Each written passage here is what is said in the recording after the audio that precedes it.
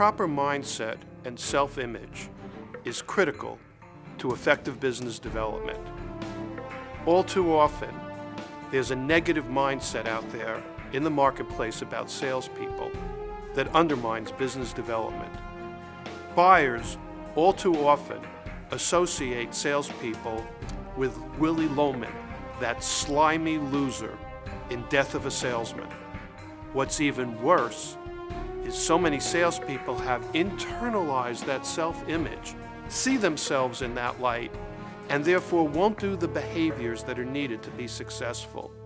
And that's so unnecessary, because in reality, salespeople are heroes.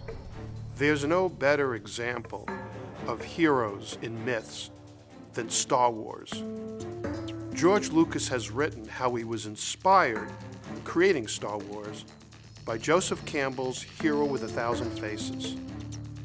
Campbell studied hero myths in hundreds of cultures over thousands of years to define the legend of the hero, the myth of the hero. And he identified the critical point when somebody becomes a hero. It's not when he or she is facing the dragon and brandishing the steel sword.